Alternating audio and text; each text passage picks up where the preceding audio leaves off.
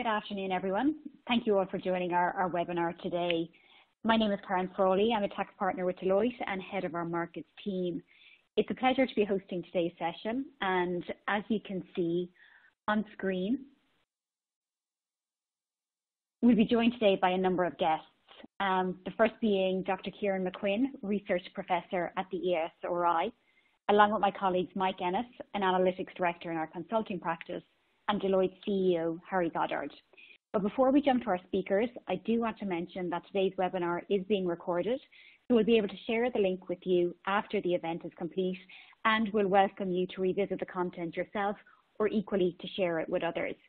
We also invite your comments and questions. You'll notice at the bottom of your screen there is a Q&A chat box, and if you think there's a question that you have for speakers at any point, just type it there.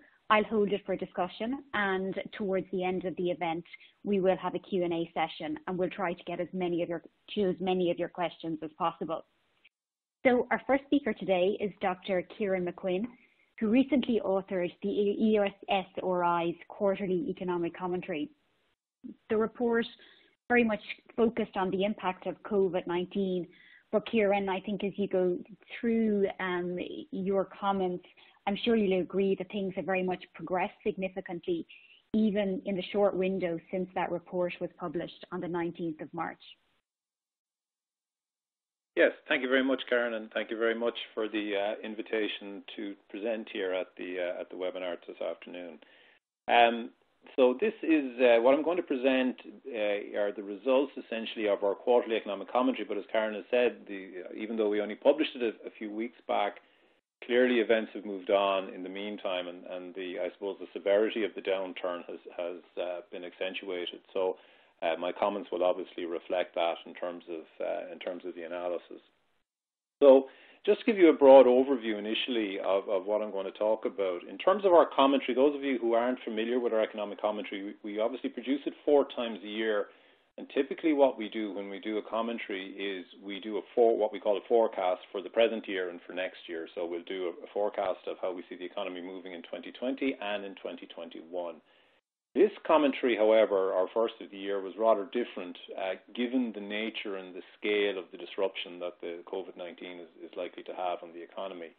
So instead of doing a forecast, just a small technical point, we did what was called a scenario analysis. And the scenario analysis reflects the fact that there was huge uncertainty around COVID-19, around the duration, the length of time that an administrative closure, as we refer to the kind of the lockdown measures that were taken, was put in place, and huge uncertainty obviously around when those measures are likely to be relaxed. And so as a result, we have to make some fairly strong assumptions in terms of our analysis, and hence we call it a scenario as opposed to a forecast. Anyway, so what we also did is we basically just focused on 2020. We didn't present any results for 2021. I think our feeling was that if we managed to capture the severity and the true scale of the downturn in 2020, we'd be doing quite well.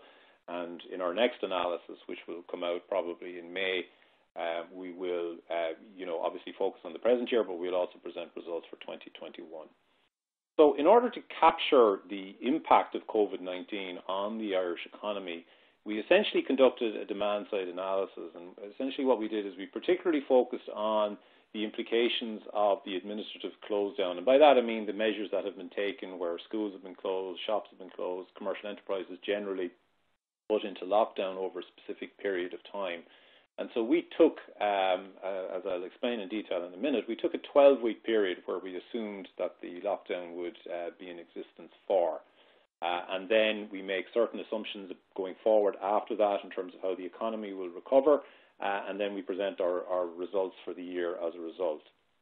So essentially we spent quite a bit of time focusing on the implications of the administrative closure on both the consumption and investment channels, 2 major channels of growth in the economy. And then we also worked through the related assumptions on the trade sector. And finally, we examined the implications for the labour market and the public finances. And again, I suppose just to reiterate the point that, as I said, even though the results were published just 2 weeks ago, events have moved on, and even some of the numbers that have come out in the last 24 hours, I suppose, have highlighted the true scale of the impact of COVID-19, particularly on the labour market. So first of all, just to present our overall results in terms of our overall assessment of how COVID-19 would impact the economy. And you can see in the table that I've put up there, I have the results, the growth rates for the major kind of channels of growth in the Irish economy in 2019. So these are essentially the actual rates of growth. And in 2020, then, the results of our scenario analysis. So how we see the individual components of growth and growth overall being impacted under our 12-week scenario. So you can see, I mean, the Irish economy obviously over the last 5 or 6 years has been performing very, very strongly, and last year was no different, with growth rates in and around 5.5%, underlying growth rates, essentially when we strip out some of the multinational related activity. So the one, I suppose, positive feature, if you like, is that the economy was going into this crisis, into this severe downturn in a very, very strong position. And even when we started to look at the numbers for the domestic economy in January and February, it seemed that the economy was experiencing some kind of even a stronger pickup at the start of the year than what we would have expected. And this may have been due to some of the, if you like, uncertainty about Brexit being alleviated at the end of 2019 when you had the withdrawal agreement formally being pushed through. This did seem to have somewhat of a bounce for the domestic economy. And as I said, particularly when we looked at some of the initial data for January and February, particularly the tax returns, the labour market details, and consumer confidence, it seemed that the domestic economy looks set to have another very strong year in the present year. However, obviously that all of that changed very, very swiftly and suddenly. So you can see in terms of the column there under 2020, you can see the summary of our results for consumption. We expect it to decline, private consumption declining by around 4% for the year. Public consumption, that reflects the increase in that reflects the fact that obviously the government have put in place a number of measures to deal with COVID-19, and indeed those measures may be increased as the year progresses. Investment, overall investment down very strongly in 2020, and I'll go through briefly the reasons for the reductions in the different components. Trade, both exports and imports, down. So overall, our feeling is that growth would fall by around 7% under the scenario that we look at. In terms of the employment consequences, obviously very, very severe. If you look at the unemployment levels, and these are annualized for the year, I'll go through the more timely variations through the year. But overall, we're saying that the unemployment levels could be up to around 310,000, with an unemployment rate for the year on average at around 12.5%. And, obviously the overall annual picture will be very much influenced by the pace of the recovery. Finally, then at the bottom of the slide, you'll see the estimates for the public finances. So we're suggesting that last year the public finances registered a surplus for the first time in some time, a mild surplus of just under 0.5%. However, if you look at our outlook for the present year, we're saying that the deficit will probably be around 4.5%. And that will be somewhere in the region of 13 billion in monetary terms. However, that figure is almost certainly likely to be greater as the year progresses. The central bank, for instance, brought out their analysis last Friday. They suggested that the monetary amount could be somewhere in the region of 30 billion in terms of the deficit, and that would result in a debt to the general government balance as a percentage of GDP being somewhere in the region of around 9%, minus 9%. So these figures are disimproving almost on a weekly basis, but that's where we see the position in terms of the analysis we did. So in terms of just going into the details, and in particular just to focus on consumption, because this is obviously one of the major channels through which the economy is going to be adversely impacted, what we did, and what a number of other commentators have been doing, is we took the analysis of a number of UK-based economists back in 2010, Kieran Brown et al. There was a number of people involved in the study, including Simon Wren-Lewis, who many of you will be undoubtedly familiar with, a very well-known British academic economist, but also an economic commentator. And they examined the impact of a pandemic in the UK. And essentially what they did was they took detailed micro-level data at the household, on the household basis, and they, if you like, examined the different components of the consumption, and they, on the basis of the different elements and the different components, they then, for over a 12-week period, if you like, they reduced down or changed those different elements on a significant basis, depending on the item. And so we basically followed pretty much the same pattern. So we basically took household budget information, the latest household budget survey information, and what we did was we assumed that, as I said, we'd have a 12-week administrative closure. And for that 12 weeks, then, we looked at the various different components of household consumption, and depending on the item, we made significant changes to it. So, for instance, if we go forward to the next slide, which, apologies, it's, the font is quite small, but if you look, you can see we have three different columns there. We have the normal week, so that is the typical expenditure by a household on these various different components in what we call a normal week. So this is on average, if you like, throughout the year for the economy. And then we have our two specific assumptions, if you like, in terms of the scenario analysis. So one is the pandemic week. So that's over the 12-week period. What would happen to that individual element of consumption during the 12-week pandemic? So you can see that, for instance, certain elements such as meals away from home, clothing and footwear, household durable goods, vehicle maintenance, bus, Lewis, rail and taxi, etc. All of those items of consumption fall away to zero over the 12-week period. Okay, so that again, that reflects the nature of the administrative close down and the fact that obviously this expenditure on these individual items is going to fall away significantly, and in our case we've taken zero for the pandemic period, the 12-week period. Other items actually register an increase. So obviously meals and general food that's consumed at home. For instance, if you look at the top row, you can see that on average the Irish household would consume around €97 worth of goods on a normal basis.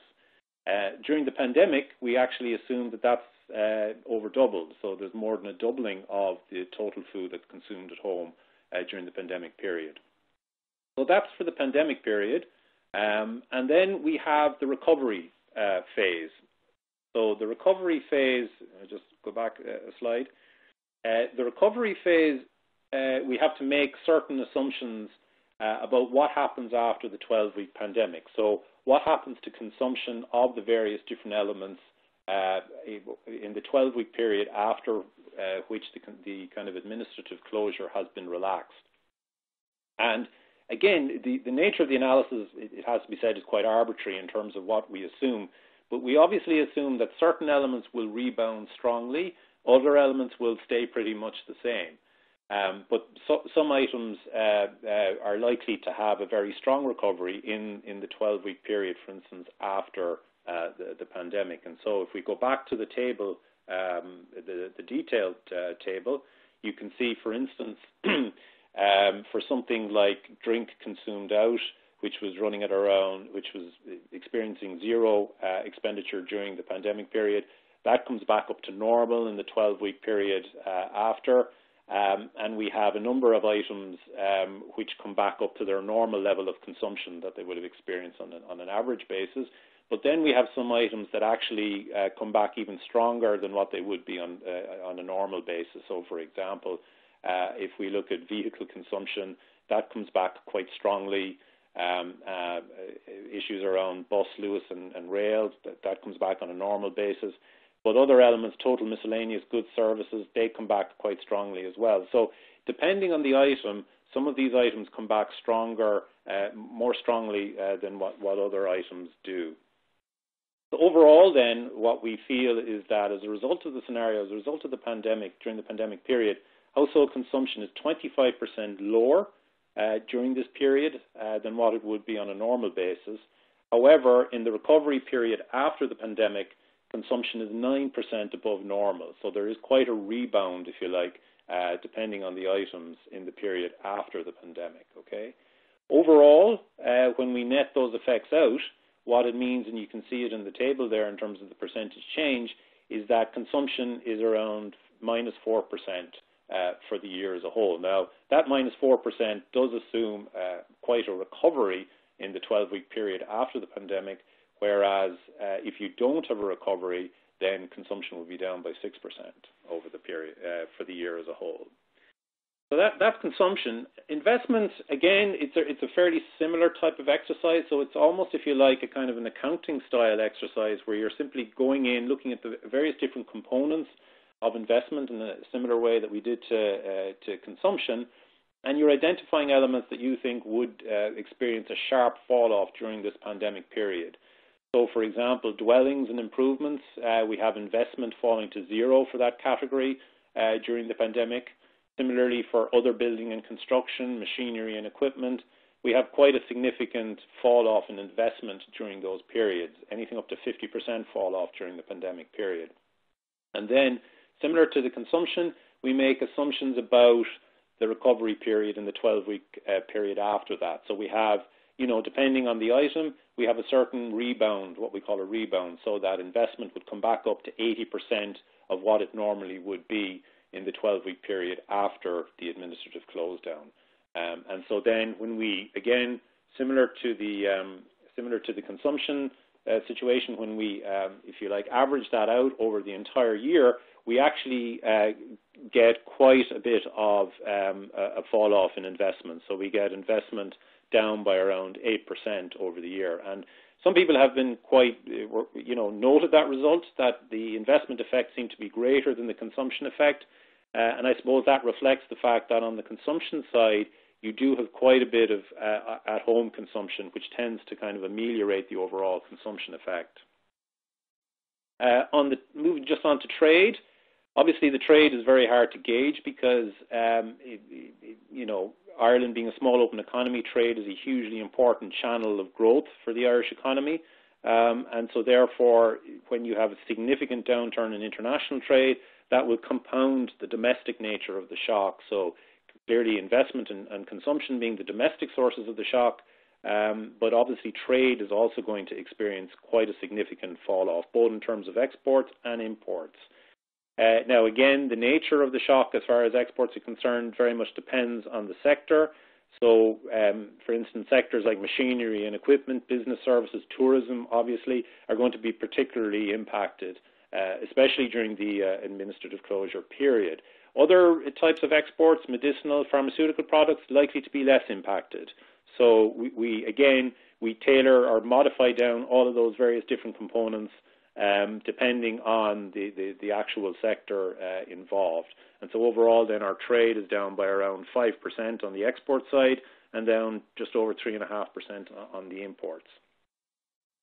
On the labour market, again, this is something which has been changing almost on a day-to-day or even on a day-to-day basis. So when we came out with our analysis, initially I think there were certain eyebrows raised about the scale of the unemployment shock. So for example, we went in, looked at the various different sectors, the wholesale and retail, accommodation and food service, transport and distribution being the three major sectors which were most likely to be impacted. Those cumulatively employed somewhere in the region of 590,000 people in the first quarter of the year. And we, on the basis of the close down or the closure, we essentially had, the vast majority of people in those sectors being made unemployed for over the 12-week period. So that essentially resulted in addition to the unemployment numbers of approximately 340,000 people losing their jobs at the peak, and the peak obviously being in Q2 of the year. Unemployment as a result went up to 18%, and then we have, as the economy recovers through the latter quarters of the year, we have unemployment coming down to 10.7%.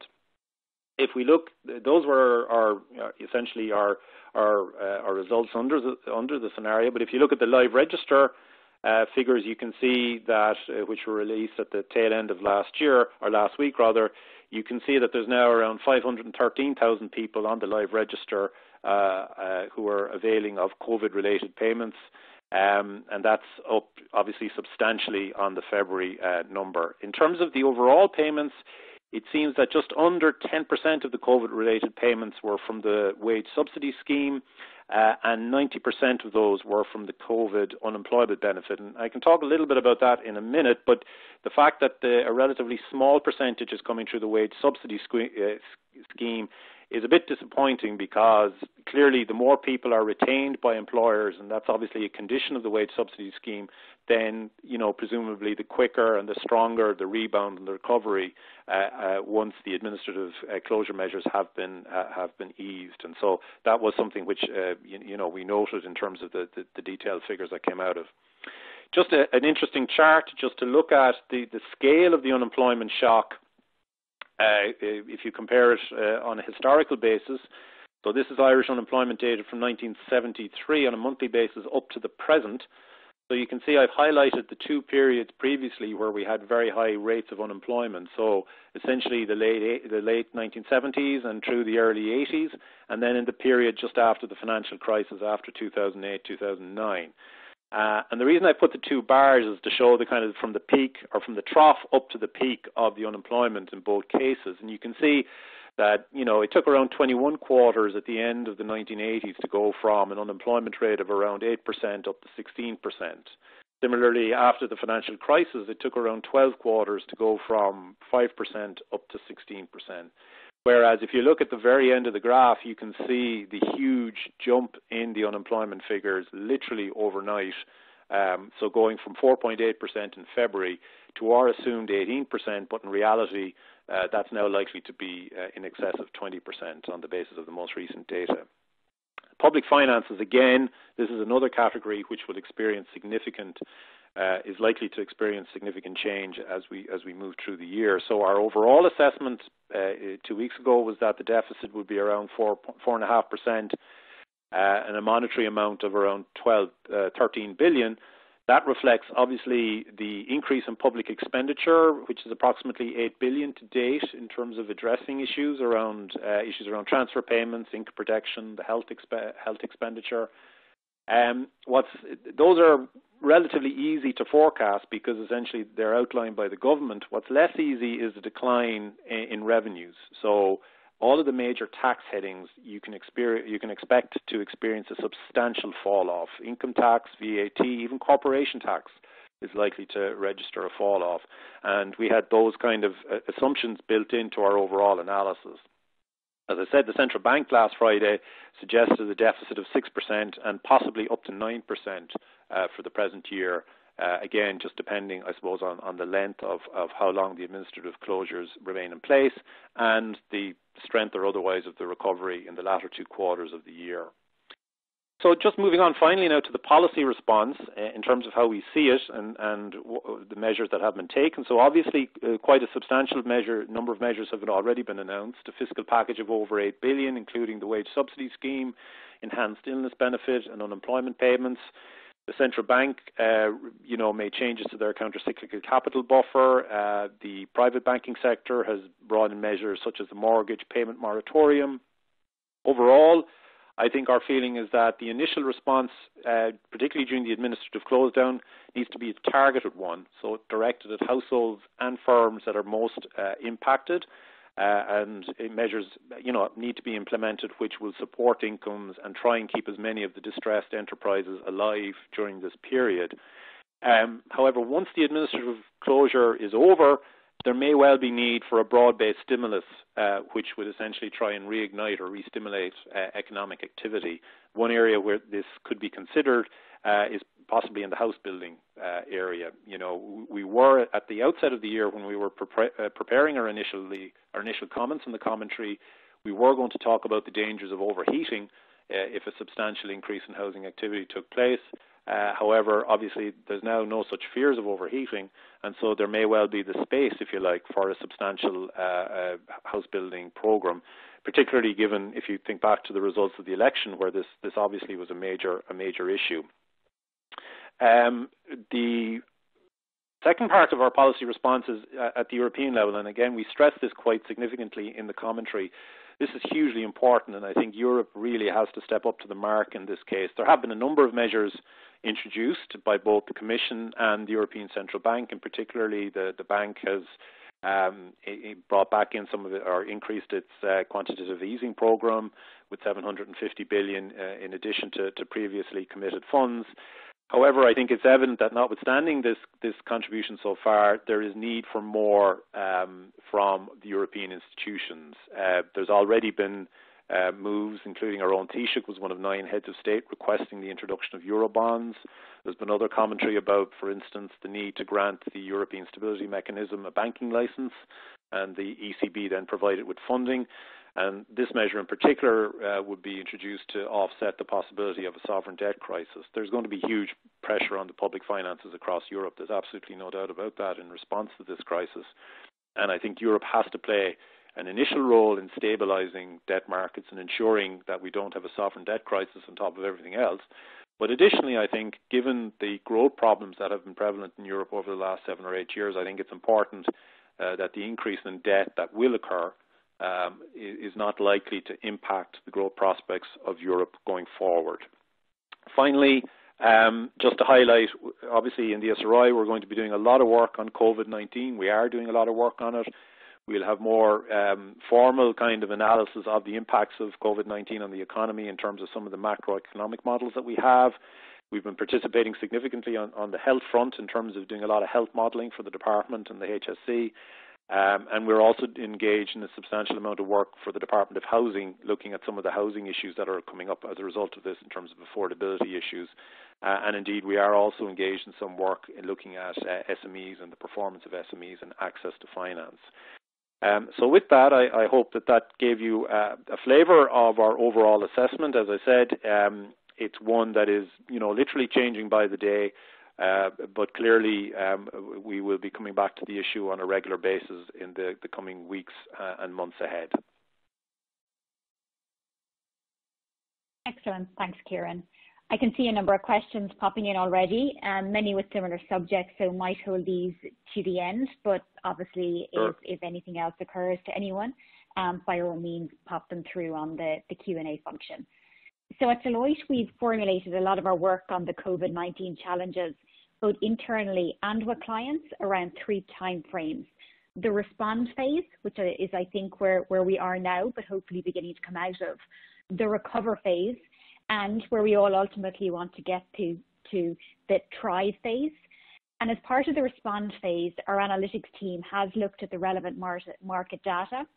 So I'll now bring in Mike Ennis, a director in our analytics practice, to share some work our analytics team have been doing around the trends in the Irish market. So with that, Mike, I'll hand over to you. Great. Thanks, Karen, and good afternoon, everybody. So as this COVID-19 scenario developed over the last couple of weeks, within the analytics practice, we wanted to try and understand what the performance of COVID-19 might mean for the economy, our population, and what it might mean for our health practices. We've been looking at multiple sources of data and statistics over the last couple of weeks, and similar to what Kieran said, this is very much a rolling forecast on what we're seeing. And I wanted just to share with you a couple of things that I thought would be of interest and value to people on the call. So we looked at a couple of different things: incidence predictions, reinfection rates, current trends, and market impacts. So I wanted to go through these in a little bit of detail and give you hopefully some interesting pieces of information. The first thing we looked at was incidence predictions, and really what we want to try and do is to understand when might we actually see the peak of COVID-19. And what we did was we built a prediction model to essentially try and forecast the number of cases that would emerge in the future, again, to try and get some grip on when we thought the pandemic might peak in this country. And we're using historical data from the Department of Health. Obviously, there's a lag between the data we have, and you might see the nightly announcements from Tony Hoolan on the news. But essentially what we're seeing is that the actual volume of new cases emerging is lower than that we would have predicted, which is good. And it would indicate that the social isolation measures, social distancing, the restrictions around mobility, etc., are starting to have an impact, and a positive impact, in the number of incidents and the rise in the number of cases. So that is a welcome trend that we've noticed. The second one is one of the key kind of pillars of the government's response strategy, and that is really around reinfection rates. So as Kieran mentioned, the isolation, distancing, and the economic shutdown really are to try and control reinfection rates. So simply what that means is how many people could be infected by another infected person. And the simulations that we've done, again, using data from the Department of Health and other sources that we have, would indicate that we are now down to approximately 2.1. And what that means is that one infected person has the potential to infect 2.1 other people. And that's actually also a good metric. That is down from around 10 at the start of the pandemic.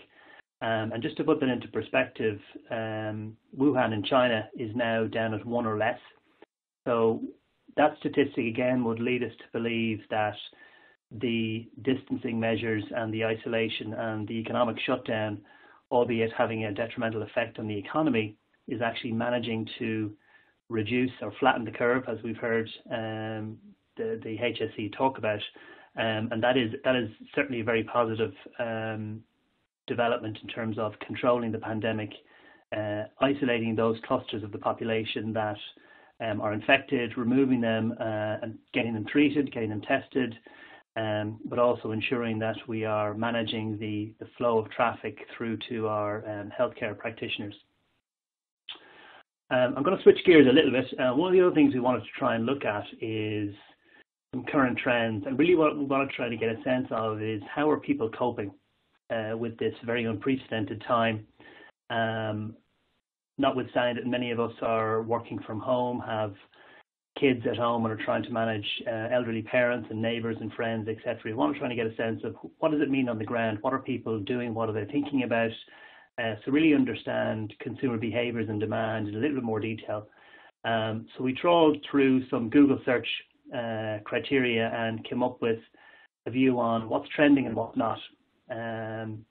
So some of these will be of no surprise to you. So grocery delivery services, whether it's Tesco or SuperValu or your Deliveroo, have seen exponential growth in terms of searches as people try and cope with getting food delivered to their homes in the event of all the businesses being closed around restaurants, etc., retail services. Conversely, air travel is down 50% in terms of search volume. Very little air travel happening at the moment, if any. Most of that relating to the transport of cargo, food and supplies, medical supplies, etc. Interesting enough, we are spending more time searching for either home office or gym equipment, as we're all trying to figure out how we work more effectively at home and exercise at home. So we've seen a sharp increase in those two things. Unsurprisingly, medical supplies have seen a dramatic increase. So you can imagine the searches for sanitizers, gloves, masks, other PPE equipment has seen a sharp increase. And also one of the, unfortunately, the more disturbing trends that we've seen is people reaching out much more to search for mental health services. And this includes domestic abuse and also child abuse. So that is unfortunately a very unwelcome development in terms of how people are coping and managing, but not unsurprising considering these are certainly unprecedented times of how the population is being isolated and shut down from normal activities around sport, etc. The last thing we looked at is effectively the market impact.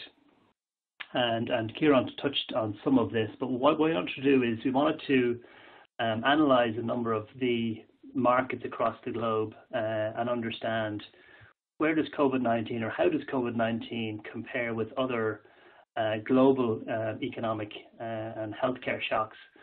So we looked at a number of different markets, from the S&P to the FTSE 100 to the Hang Seng to the ISEC and a number of other global markets. And we compared them to a number of different crises over the last number of years. And we wanted to take a health issue. So we picked SARS. We wanted to look at an economic scenario. So we looked at the 2008 financial crash. And then we also wanted to look at a terrorist event, 9/11 being certainly the most significant. So within those three comparisons, we looked at how does COVID-19 from a market perspective, how does that compare to the market shock that we've seen across those three? So at the moment, and again, this is very much a rolling forecast, but what we're seeing is the major indices are down by somewhere between 20 and 30%, depending on the day and depending what market you look at. How do they compare? Closely to 9/11, which saw a 15 to 25% reduction in the overall markets. And again, similar to SARS, we are seeing a slightly deeper decline in terms of performance around the markets. But certainly and thankfully, it doesn't compare to the Great Recession, where we would have seen up to a 70% decline in markets during that period. Interestingly, not all the stocks are performing poorly. So some of the stocks that are performing well are, as you'd imagine, in the healthcare space, in the food distribution space, in the packaging space. But there are a couple I thought I would just call out as of interest. The first is Amazon. So unsurprisingly, as we are all getting used to spending more time at home and living in a virtual world, Amazon has seen a sharp increase in its stock price. Lots of investors seeing as Amazon will increase its revenue share as we spend more time ordering and getting goods and services delivered. Another one that I thought was of interest is a business called Zoom Video Communications. And again, with our new virtual working environment, we're all getting used to having calls and video conferences at home through applications like Skype or Microsoft Teams, and a relatively new player in that space is Zoom. Regrettably, a number of investors earlier on in the market invested in a different business called Zoom Technologies, which in fact is an Indian-based online training business and not related to Zoom Video Communications at all. So they saw an initial bump in their stock price, but that quickly evaporated. But certainly Zoom have seen an increase in their performance over the last number of weeks. One other that I thought is of interest is a pharmaceutical business called Regeneron, based in Limerick. And they have, if you were to listen to some of the markets, they would appear to be developing a COVID-19 vaccine. And they are looking at a 52-week high in terms of their stock price based on the potential to develop that vaccine in the near future, which would be certainly welcome indeed. The last piece of insight that I thought I'd share is just in relation to a comment that Kieran also made. We're all getting used to virtual working, and I think what you're going to see is over the next 3 to 6 months is lots of organizations reconsidering how they can deliver more effective services through a virtual workforce. So certainly a move to digital operations, self-serve, I think a transition to cloud. But one of the other things that I think you may see is lots of organizations reconsidering their real estate footprint and recognizing that they may not need as much real estate office space as they had previously, as some of the workforce can now work effectively at home.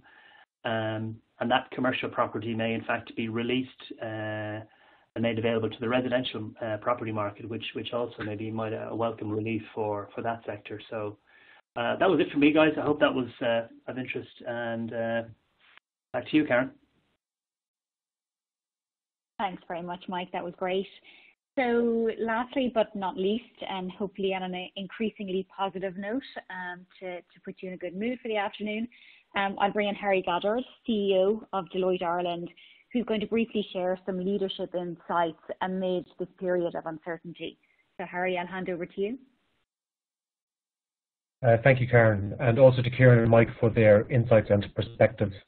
We can see from Mike's analysis and measures to manage the health threat are, in an Irish context, starting to pay dividends.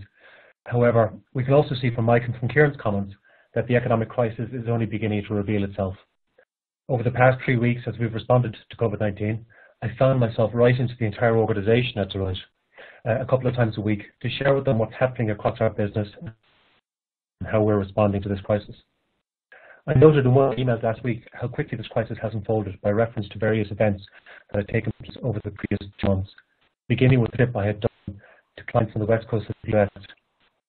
right through to the Taoiseach's announcements 3 weeks ago, and our subsequent decamping from our buildings, which are now all closed, although we do, of course, remain open for business. The level of uncertainty that this crisis creates is unprecedented in most of our lifetimes. Not only are there real threats to our health and our society, we've all had to adapt to very significant change in an incredibly short space of time. The crisis with existing trends such as technology, automation, and in cybersecurity. It will create new trends in how we work and new privacy debates in what we are prepared to share and to track.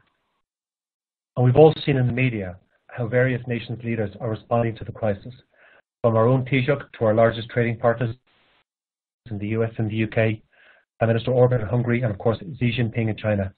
It would be like an MBA in leadership development if it wasn't so serious. There's no doubt that the crisis will define businesses, organizations and leaders, and I can see it myself across our client portfolio and across our businesses around the world. And I think in that context that there are 5 areas to consider when approaching this crisis as a leader, which ultimately I think will define successful businesses and leaders of the future. The first is to ensure that decisions are taken which balance both the head and the heart. A Harvard Business Review undertook an assessment of corporate performance during the past 3 recessions and found that of the 4,700 firms studied, those that cut costs fastest and deepest had the lowest probability of outperforming competitors after the economy recovered. Balancing the needs of the business's financial performance with genuine empathy for employees and suppliers of the business requires a level of emotional intelligence and makes a real difference to the nature of the post-crisis organization. People will remember how their organization made them feel post this crisis. The second is to put the mission first. And perhaps to best bring this life, I spoke with the CFO of a global public company last week about their business. And I think he put it best. There is nothing else on our agenda, he said, except COVID-19. We have established our command center, developed our talent strategy, and taken the steps and put in place the controls to ensure financing and liquidity. I know this business well, and they have a playbook for the measures they will take to ensure the protection of the business, depending on the depth and length of the crisis, and balance the financial and non-financial goals they will have themselves. They've established a SWAT team to focus on the key customer portfolios, and they're engaged with their business ecosystem, driving any tactical necessary digital capabilities. The third capability is to aim for speed over elegance. Perfect is the enemy of done. The situation created by this crisis is moving too quickly to wait for all of the data and to undertake all of the analysis. Most organizations don't have access to all of the data necessary in time in any event. In my own experience, this comes down to the strength, quality and diversity of the leadership team in the organization. Over the course of the last 3 weeks, I've had 16 meetings with my leadership team designed to make the decisions necessary to navigate our way through this crisis. A diverse team that has shared trust, shared goals, and is prepared to have challenging but constructive discussions makes good decisions. I'm sure they aren't all perfect, but they've got us to where we are so far, I think, in a pretty good place. The fourth is to own the narrative. And at a time when an organization and its people are going through such significant change at a personal and a professional level, they need leaders who will provide them with confidence and guidance. Communicating regularly, clearly and transparently is incredibly important. There is no advantage to sugarcoating any messages. Clear, consistent communications that deals with the unknowns and the current realities, that provides context, insight and confidence is incredibly important. And the lack of clear, regular and consistent communication will create gaps that the organization will try and fill in for itself, often with worries and misinformation. A crisis such as this requires the whole organization to pull together to face it with the same information, setting out on the same path with the same tools to overcome it. It requires a confidence and a mindset that's created through a strong narrative. The first 4 things that I have seen that really illustrate strong leadership in a crisis are to balance the heart and the head, to put the mission first, to aim for speed over elegance, and to own the narrative. The fifth is to embrace the long view. Resilient leaders are looking to the long term. This crisis will accelerate existing trends and create new ones. It's important to be clear about how those trends will influence the business, create future opportunities, provide access to new markets or new ways of doing things. Trends that are obvious include end-to-end automation and digital, other trends will emerge in where we work, how we share our personal data, and how we think about business continuity. I think one final comment I might make as I reflect on today's discussion and also the discussions I have had leaders across the economy with regard to COVID-19 is that most leaders are optimistic that their business will navigate its way through this crisis, albeit some requiring significant government support. But few are optimistic that this will be over quickly. The longer this continues, the more comfortable we are with that fact. Generally speaking, businesses with operations in Asia saw this first and see it as lasting longer than businesses who don't. And I think in particular for us in Ireland, as Kieran has mentioned already, we are dependent on a number of external factors, being such an open economy. However, we have been through this before. Our economy is only 100 years old and has developed from being an insular, agrarian island to one of the most globally connected and outward-looking economies in the world. Over the lifespan of our economy, we've demonstrated ourselves as courageous and entrepreneurial, and we will do so again, shining, so to speak, as the green dot in the global economy. Hopefully, Karen, bringing our live stream to a slightly more positive outlook. I'll hand back to you for the Q&A session. Excellent. Thanks very much, Harry. So I'll now invite our speakers for a short Q&A. We've had lots of questions through, probably won't get to them all, but we might try to answer some afterwards if we can. So Kieran, I might start with the spotlight on you and just ask you and put you on the spot. Have you any ideas around how the government can kickstart the economy once the administrative closures are lifted? Yeah, I think it's a hugely relevant question. I think I mentioned this in my presentation that when we were initially framing our commentary before COVID-19 had become the issue it was, we were focusing quite a bit on the housing market, given obviously the huge emphasis on housing in the recent general election, and notwithstanding the fact that housing is a huge issue, and we do quite a lot of work on housing, and we see the huge, I suppose, imbalance between supply and demand that is in the market over the last period of time. And when we were framing our initial comments, we were talking about the dangers of the economy overheating if there was a substantial increase in the amount of housing that was constructed. I think it's clear now that overheating is no longer an issue, and nor is it likely to be an issue for some time. So one way that the government could is to possibly commit itself to a fairly significant programme of house building in the short to medium term. And I think even making the announcement and committing to a certain number of units, for example, being built over a period of time on a consistent basis, I think would give a certain degree of confidence to the market, would reignite a large amount of investment activity, I think. And it would also address the huge issue that is there. There's no doubt that the lack of housing and the shortage of housing is a major issue in the economy, has been a major issue in the economy over the last number of years, and one that ultimately needs to be addressed. So I think that's one area where the government could, if you like, try and reignite economic activity.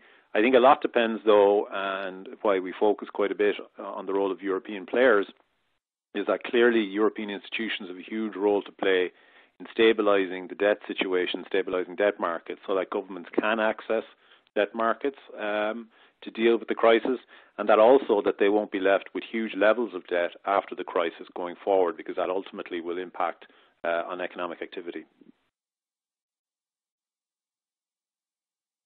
Yep, that makes absolute sense. One other question that I found interesting that came through, Kieran, and that I don't know if you can comment on is, the impact in the current crisis is probably slightly different to before, in that it's not that all areas and all sectors have been hit equally. You do have some sectors that are performing as normal, but others which will be drastically hit. How do you think that will impact on the recovery and how the economy can pick itself up again? Yeah, I think it's a very relevant question. I think it's also very relevant if you think of it in terms of the government's response, and that's why we were at pains to point out, like a number of commentators have, that what's needed is a targeted response, that you provide the funding to the households on the one hand and the firms and businesses on the other that are most impacted. And there was some talk initially about possibly issuing checks to everybody in the economy. But, we quickly pointed out that that's not really doable in the present context because of the administrative closure, but that targeted response is ultimately what's needed. I think it does kind of lend itself to the issue as to how the economy will recover, in the sense that I think a crucial dynamic in the recovery of the Irish economy post the financial crisis was that we started essentially to go back to what we had been doing best at the initial phases of the Celtic Tiger, which was through trade. And if you look at one of the reasons why the economy picked up so strongly from 2011, 2012 onwards, was because there was a recovery. The United States, the UK recovered a little bit quicker than, for instance, the rest of Europe, and our exports started to increase quite substantially during that period. So we essentially traded our way back out of the crisis that we had gotten into. And I think that's going to be interesting in terms of certain elements of our export sectors. As I said in my presentation, there's some elements and sectors that won't be impacted by the crisis, or will be impacted on a very marginal basis by the crisis. But then there's going to obviously be other areas that are going to be substantially impacted, and the areas that we all have discussed. And I think that's where, again, I think the response of government is going to be important in terms of targeting measures that can kind of re-stimulate activity in those specific sectors of the economy. But for some, there's no doubt that this will signal, I think, a very significant change. There's no going back. I think there's no going back to normal, if you like, for certain sectors that have been impacted. There will be significant and permanent changes that come about as a result of what we're experiencing right now. Absolutely. Kieran, I might give you a break for the moment and maybe move to Harry with I suppose, a slightly different focus. Harry, you'll have heard Mike say in his presentation around the impact potentially on commercial property, given we could be moving more towards remote working. Given your background in technology and thinking about when we return to what's going to be the new normal, what innovations do you see coming down the tracks? So I think that we'll probably all find that actually we quite enjoy not having to face the morning and evening commute.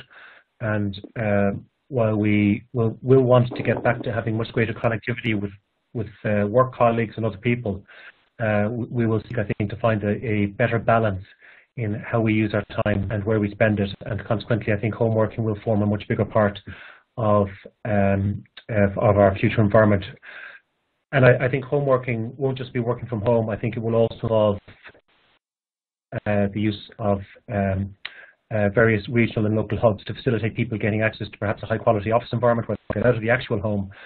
I don't necessarily want to come into the office. I think the key thing isn't just that people can work from home, but that people don't need to work in the office.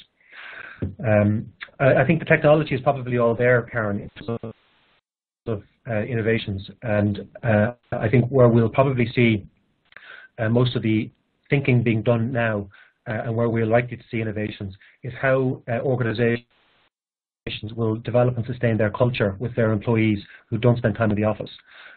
We've spent a lot of time, I think, as we have developed office workspaces, in ensuring that the brand of the organization is clear, that the values are presented somewhere, probably within the building, to help inculcate all of the workforce into the culture of the organization. Whereas if people aren't coming to the office anymore, a different approach will be required. And not just, I think, to ensure that people get a sense and become part of the culture of the organization, but also that they feel and remain connected and part of the organization. I think the related trends to that, and that's why I think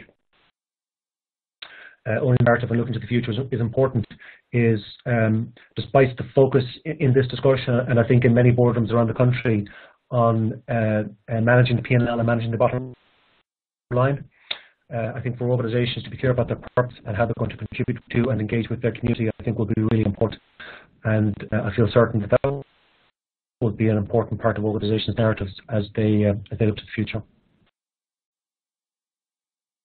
Excellent. Thanks, Harry. I think to be mindful of time, we might look at wrapping up. I suppose to close, I do hope that everyone has found this useful.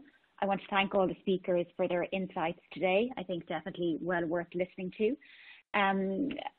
I would ask if you have additional questions or would like to connect directly with any of our speakers today, you can use the contact information on the slide or equally connect with your usual Deloitte contacts. I think in order for all of us to be successful as we move from the respond phase to recovery, it's critical that we take care of ourselves so we're well prepared for returning back to our new normal.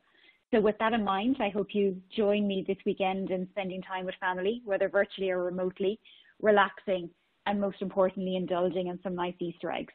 So thank you all. We'll finish now. Thank you. Thank you. Thank you.